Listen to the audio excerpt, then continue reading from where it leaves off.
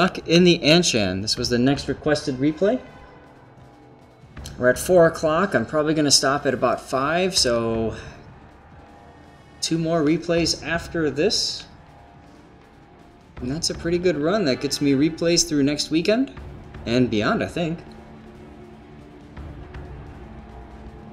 I think beyond, too. How many have we done? I don't know. Whatever. Anshan. A Nevny class destroyer. Oh, good. The camera's back. Thank you, camera. Oops. Did I just... Oh, wait. Did it get fixed? Oh my god, it got fixed, guys! You don't know what I'm talking about. You hit the N key to pause the game before. When you did that, it actually froze the camera position. Now, the camera position still moves. I can pause at will again. This is so huge for doing screenshots and all that. I know, you guys are just like, whatever. But look at... Oh, come on, get that other ship in the frame. No. Anshan at the head of the fleet. I love it.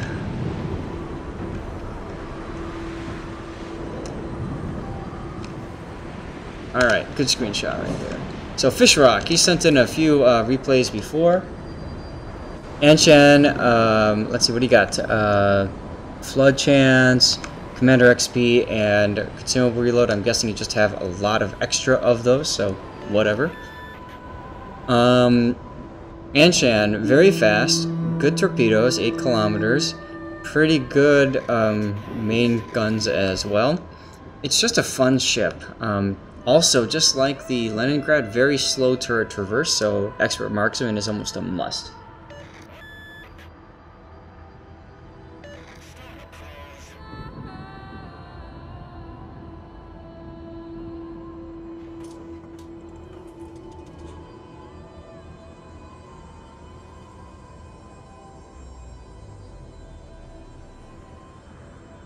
Yeah, whatever. Chat is chat. Sometimes you ignore it, sometimes you try to farm it, but you know, whatever you want to do.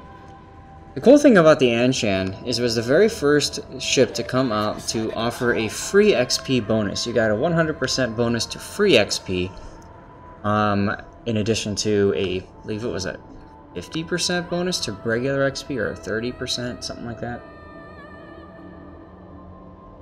So, it's a fun ship. Now, you're in a carrier battle. You're tier 7, so you're mid-tier. That's not too bad.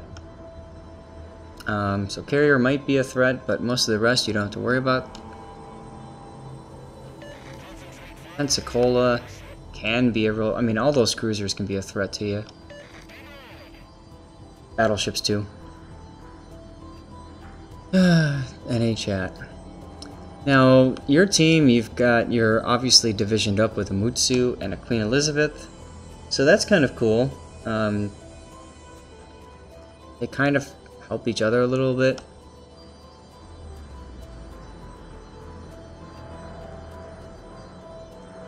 And Fish Rock is using premium consumables as well, good stuff.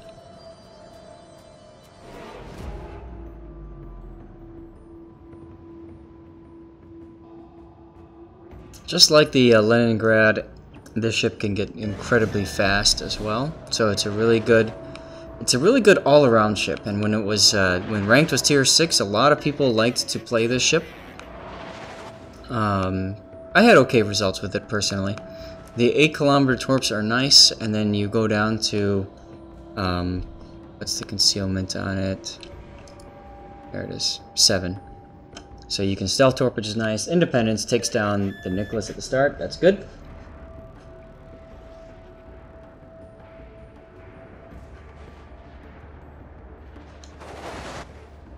I don't know that I would be turning towards torpedo planes right now. 2 things. You should have your... There it is. It's too late now, but you should have your anti-air off. And 2, when you saw those planes coming, pop your smoke and slow down. But look at this level of speed. I mean, it's just kind of like, yeah, okay, fine. This is going to be harder to dodge. Speed boost now. Oh, you got it. Never mind. Nice dodges, man. That's good stuff.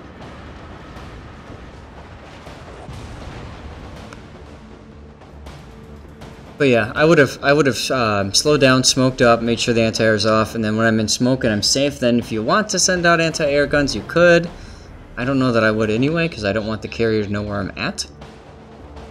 Pensacola's coming around. There's an opportunity to torpedo the Pensacola here. He's at your range to send torps right up through that channel there. Kind of a lost opportunity there, but we could have done that. Elite Pro WASD Haxors, indeed.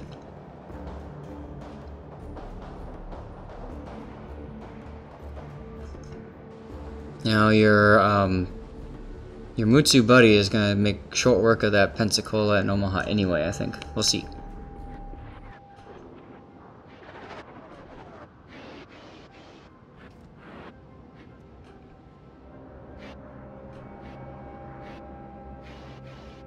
Spotted by carrier, and now it's gonna be really tough to stay unspotted.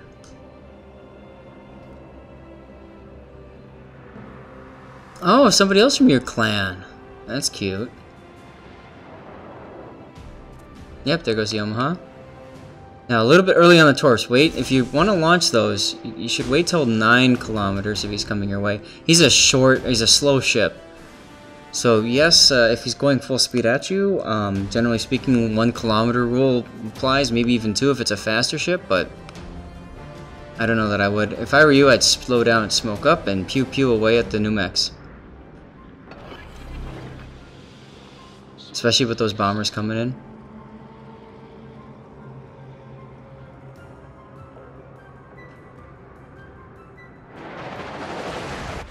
Nice. Moving around the smoke is always a good idea, especially when you've got enemies. He's pulling the bombers away though, so now you've got the opportunity to pew-pew at the Numex. I don't know why you're not though. Slow down, back up. Back up!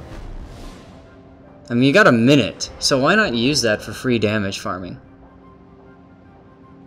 Especially since he's not moving, unless he's a friend and you don't want to hurt him. Nope, you want to hurt him. See, he's backing up, so. See, if you were in the smoke, you could be shooting there all day long, and it don't matter. Instead, you're gonna derp into an island. That's alright, though. So, the Omaha is dead, the Pensacola is dead. Your buddy in Mutsu is doing okay, your Queen Elizabeth's doing okay. Those guys down south are camping really hard, so one thing you could do is you could go right down into here and torp them from the side.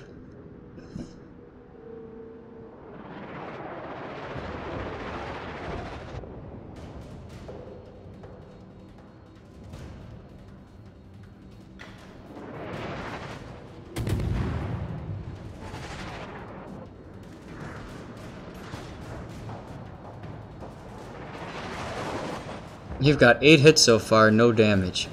But you've got 2 full base caps, so that's good.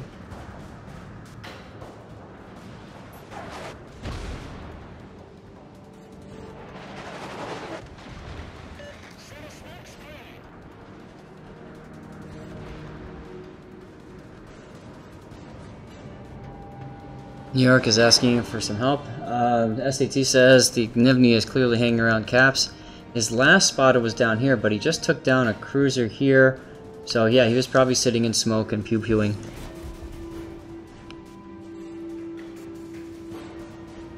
See, I would have, especially with that Pensacola moving off, I would have gone down here. Come right around this island and torp the Numex. Easy, easy damage. Going this way, you're gonna run probably headlong into the Ryujo, which is over here. Maybe over here. So you're gonna give him round 2.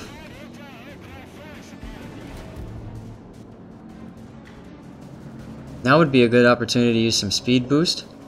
Try to track down the carrier. Be a little bit more aggressive, maybe. I mean, you don't need to. You're clearly winning. You've got 3 caps to 1. You've got a ship advantage, too.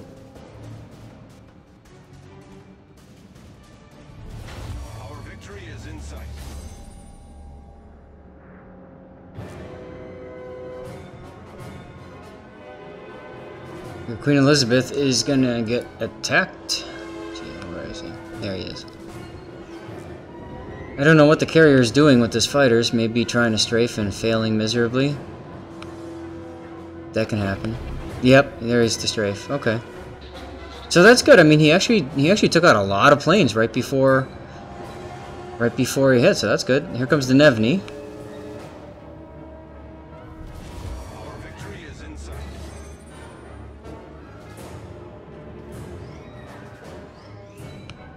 Yeah, I agree. I'd like to see him be a little more aggressive here. Like SAT says, going to C. I mean, the enemy's going to run, so what's the point? So, I mean, I would either go down here and then torp in the side, or, I mean, go straight after the carrier. Now, once you get into the cap, you're going to alert the enemy that you're there.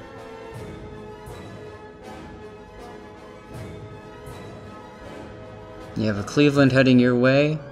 And a Britannia.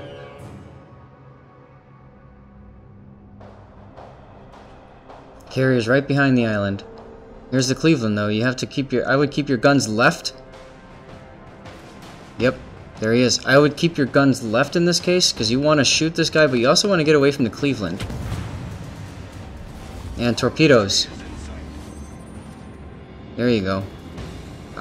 Don't go wide. There. Back to guns, back to guns. Cleveland is shooting at you. You gotta turn away.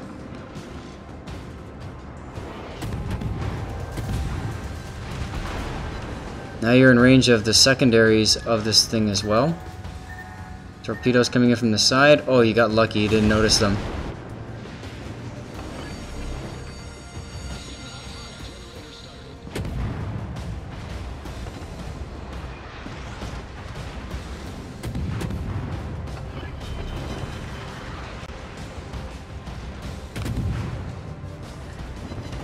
Yeah, SAT is suggesting save one set of torps. That would have been a good idea.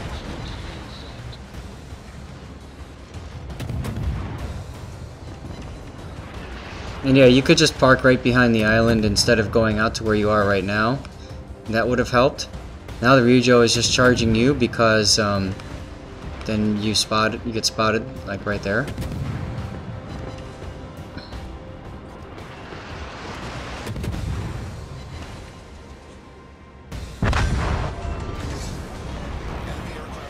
Now you're getting squeezed. Another good opportunity to send torps there that you didn't do.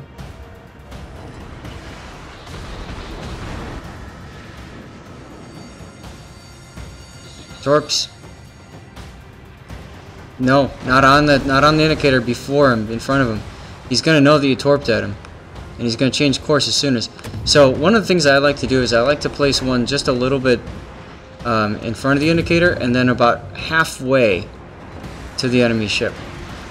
I often find that that works out pretty well.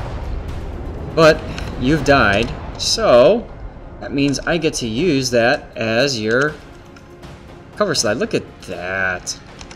Although I did like the picture I took of you earlier with the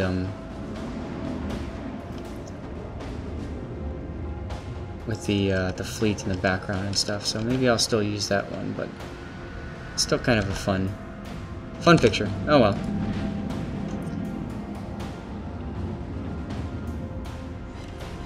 Yeah, and I agree. Hey! Justice! I do agree with Carefree Tongue here. You know, you could have also chosen not to shoot your guns and just wait for your torpedoes to reload. And then shot only when he was 2 kilometers away from you. That might have helped. But yeah, getting out of the smoke and panicking there didn't help, because then the Cleveland had easy shots on you.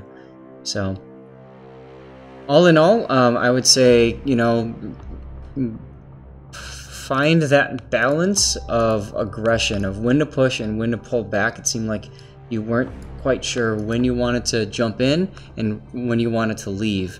And I think you were trying to leave a little bit too much and not willing to jump in when you had some really good opportunities to use your torps. Those of you watching, anything else you want to comment? And while you're thinking about that, here's what I've got for replays. I've got 2 sets of Des Moines. I've got Yu Yang,